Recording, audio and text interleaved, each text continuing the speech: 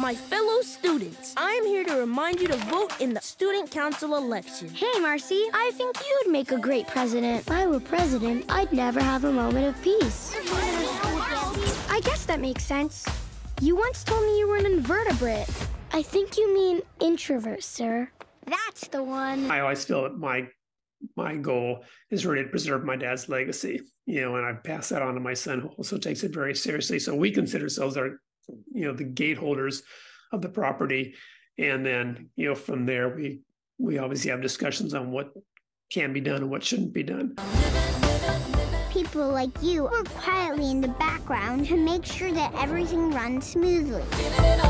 But we also took the stand that we wanted to kind of expand the envelope. We wanted to go right to the edge of the envelope of what can be done in the Peanuts universe.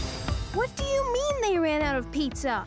Aww. There's a lot of people out there that could use a hand, and I want to help them. But when I try to, all I want to do is run away. The inspiration for the show came from the movie Hidden Figures, about the people behind the scenes in the Apollo program. And we thought, what character better represents, a hidden figure and an introvert would be Marcie, because for Marcie, she's always living in the shadows of, Pepper and Patty. Pepper and Patty gets all the glory. And she didn't want the spotlight shown on her.